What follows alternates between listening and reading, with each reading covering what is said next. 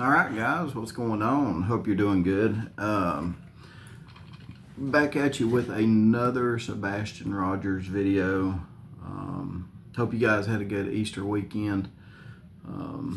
So, kind of not much going on as far as breaking news or anything like that in the Sebastian Rogers case, other than the ex-wife of Chris Proudfoot coming out and you know, giving her side of the story on how bad things were with Chris.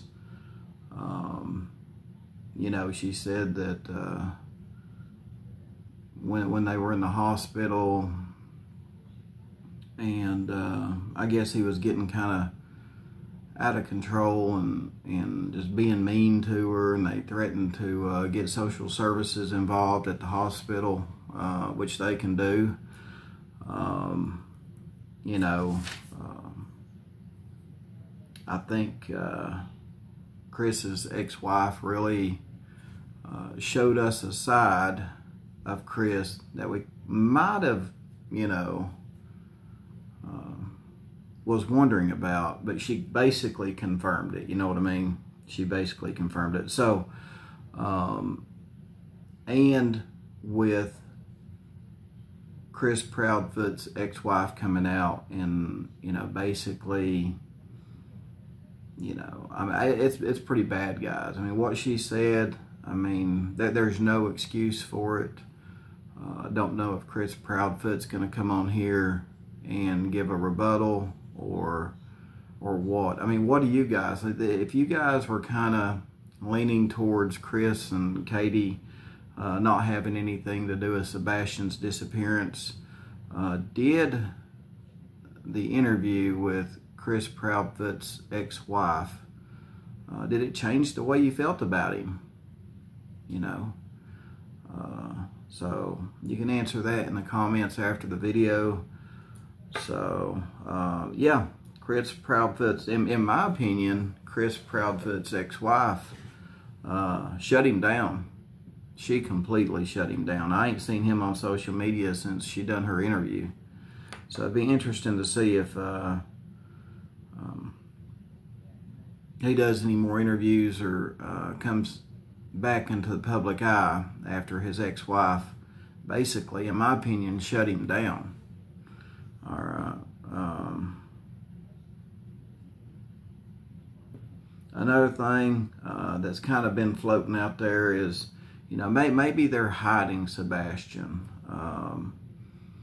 And, you know, if someone's hiding him, it's, yeah, you're going to be in a lot of legal trouble, put it that way. So, are you going to spend the rest of your life in jail? No, but you're going to be up the creek without a paddle, put it that way, if you're caught, and that's if someone's hiding Sebastian. So, I mean, if Sebastian's not in CPS protective custody, then whoever's got him is holding him illegally. I'll just put it that way, okay? Now, thinking about this today, you know, I couldn't help but think about the Summer Wells case. Going on 3 years, and police still don't have much to go on in the Summer Wells case, right? And, you know, of course, in the Summer Wells case, you know, there's a theory out there floating around that, you know, they may have sold her. I don't think you're going to sell a 15-year-old. So, either with Sebastian, hopefully someone's got him and the worst ain't happened, or more likely the worst has happened. And hopefully he didn't fall victim to basically what Gannon Stalk had to go through with his stepmother. So hopefully Sebastian didn't have to go through anything like that with his stepdad. And I'm not saying Chris done anything. I'm just saying I hope that Sebastian didn't have to go through that. Y'all know what I mean?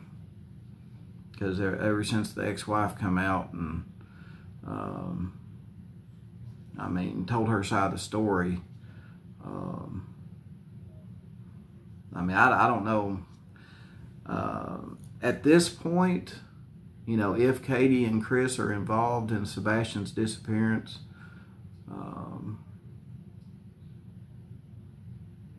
I don't see, with their, with the bad publicity that they've got, that they've more or less created too, with the different answers, the shady answers on the interviews. I don't think going forward, Chris and Katie are probably going to have an easy life until Sebastian is found, or Katie and Chris are, publicly cleared by the police. I mean, who would want to hire, like Chris said, he's going back to work. I mean, I don't know right now who would hire Katie and Chris, because of several factors. You got the bad publicity, right, all over the news and everything like that. I mean, the microscope is on Chris and Katie. Every time you hear, like Nancy Grace could have went anywhere. She could have questioned, anybody associated with Chris and Katie. But, and everybody just seems to think Chris and Katie have something to do with Sebastian's disappearance. And it also seems like, Chris and Katie kind of done this to themselves, giving all these interviews and shady answers. The answers that Chris gave about, whipping Sebastian with the belt. Some people's called that out. So there's a lot of inconsistent answers to a lot of questions in a lot of these interviews. And people's called them out. So, I mean, going forward, I think Chris and Katie are going to have it rough. I mean, right now, I can't see Chris's employer bringing him back because of all the drama. I mean, why bring someone back if you've got something hanging over their head where, at any time they could be gone if they are involved in Sebastian's disappearance, you know what I mean? And then you've got that publicity too, where they worked for you. And Katie said something about going to college, and I just don't know right now who would stick their neck out as an employer to employ these two people, knowing what they've gotten over their heads, all the bad publicity. It could bring a lot of drama to the employer, a lot of stuff. Number one, that's a big one right there. I mean, if someone was, like if Chris was to go back to work at St. Jude's or anywhere, I feel like a lot of drama is going to follow him wherever he goes. Same thing with Katie. If Katie gets, a job somewhere, the drama, of the investigation, everything's going to follow her to her employment. So it's just, I think going forward, unless police can clear them publicly and get them in the eyes of the public, just to, say they don't have nothing to do with Sebastian's disappearance. I think Katie and Chris are going to have it rough. I really do, going forward. They're not going to have much of a life. going forward. That's just my opinion. And the other thing too is, it just, guys, like the Summer Wells case, poof, she's gone, right? Used to, it seems like people, if they didn't want their kids there for a while, they were leaving them in hot cars, right?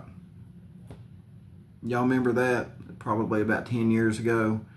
You know, it was, and there's some, you know, people that's been in the news. I mean, some guy I think he went to work and left his kid in the car.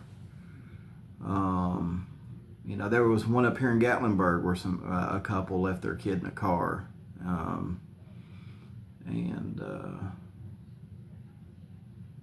It's not good, guys. And I think it makes me wonder,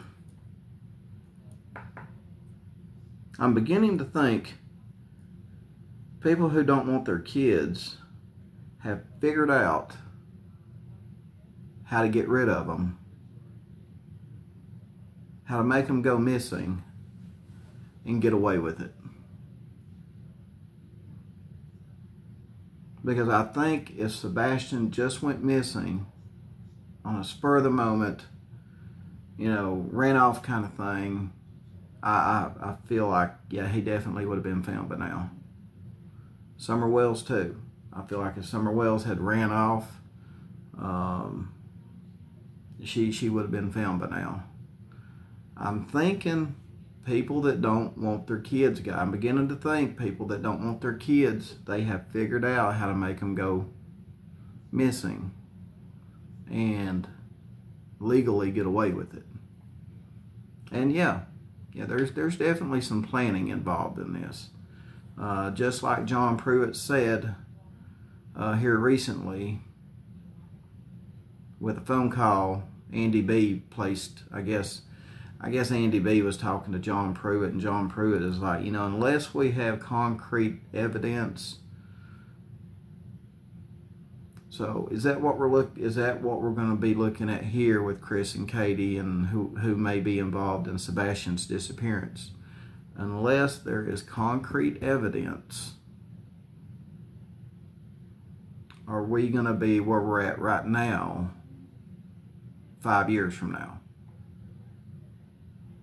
Is this going to follow the exact same path that the Summer Wells case has went down? Same state, same state agency helping to investigate it. You got TBI helping Hawkins County, you got TBI helping Sumner County. Is the Sebastian Rogers case going to take the same path that the Summer Wells case did? Just because if this was planned and there's no concrete evidence to prosecute anybody, just wonder, guys. I just wonder. So anyway, thanks for tuning in. Appreciate it. Gonna be bring you a bunch of content in April, so stay tuned for that. I'm going to be going back out to Hawkins County and doing some searches. I got some searches planned for April up in there. A whole bunch of stuff for you guys. A whole bunch of stuff. I'm going to be searching for, you know, Holly and Snap. You know, there's some areas in Kingsport that I want to search where if you're local to the Kingsport area, you know these places are very, very sketchy, and not a lot of people go to these places, put it that way. And it would be easy to, these places would be easy to dump a body, evidence, anything like that. So stay tuned for those videos. We're going to go out exploring, see if we can't come up with anything, discover anything. If we do, we'll get the police involved, see what happens. So I just got a bunch of stuff for April coming your way, so stay tuned for that. Anyway, guys, drop your comments. Let me know what you think about what I said, and I'll see you on the next video.